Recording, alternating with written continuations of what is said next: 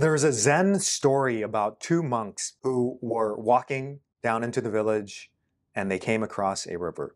One of the rules for these monks was to never touch a woman. However, there was a woman nearby the river who needed a bit of support and assistance in crossing these rapidly raging waters. So one of the monks, he actually carried her on his back and assisted her across the river. Now, the other monk was kind of upset and angry about this, and he didn't say a word for several hours into their journey. And once the night came and they were about to rest, the other monk who had carried the woman said, "Hey, I noticed you seem really angry and frustrated. What's going on?" And the monk said, "Look, you know we had a rule.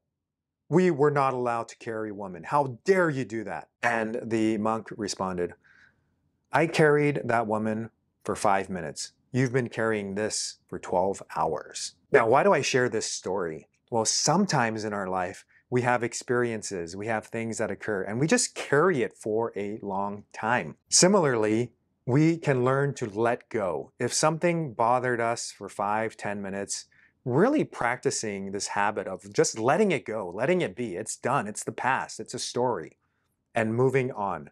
Now, I do understand that there can be very traumatic experiences that we may not be able to release immediately, but sometimes it's the minor thing, right? Sometimes it's a person cutting me off on the highway, or sometimes it's someone misspelling my name. Very minor minutia if you think about it in the grand scheme of things.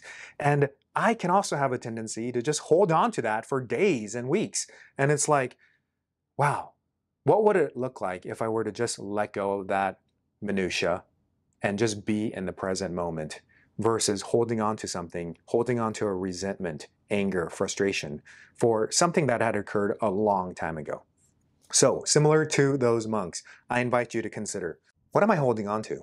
What can I let go of? And I think it's really important to practice this concept of letting go and knowing that change is happening constantly. And the more we're able to let go and be in the present and look forward into the future, the more peaceful we can be, the lighter our hearts will be, and the calmer that we can be, which at the end of the day, that's kind of the point, right? To be peaceful, to be calm, to be content, to be joyous, to be grateful.